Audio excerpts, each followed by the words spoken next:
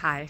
I had the opportunity last night at this incredible event for Momentum, their President's Council evening, to meet a whole bunch of really impactful, thoughtful people.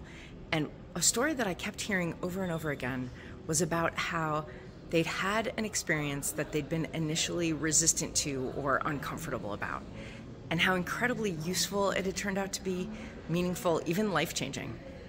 And it made me realize that discomfort is this confusing feeling.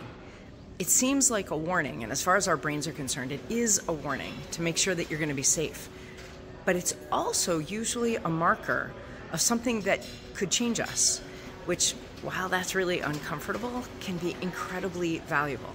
So the next time you run into something and you're like, ooh, that makes me uncomfortable, take a second look, both to make sure that it's a safe thing for you to do and to see if it might actually be what you're supposed to do next.